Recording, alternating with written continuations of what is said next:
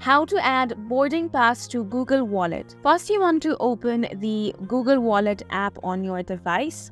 Now tap on Add to Wallet option, which is at the bottom right corner of your screen. Here you can find 4 options: Transport Pass, Loyalty, Gift Card, and Payment Card. There is no option of boarding pass. So to add your boarding pass, you want to tap on Learn how to add to wallet option. Once you tap on it, it's going to redirect you to this page right here.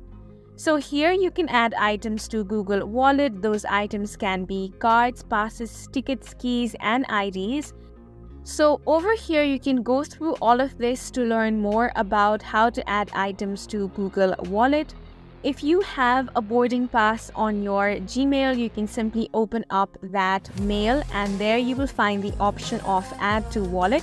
You can tap on that option. You may be asked to verify your identity with your screen lock or password. Once you do that, you will be able to view your boarding pass in Google Wallet. If you do not have Google Wallet already installed, you might have to do that.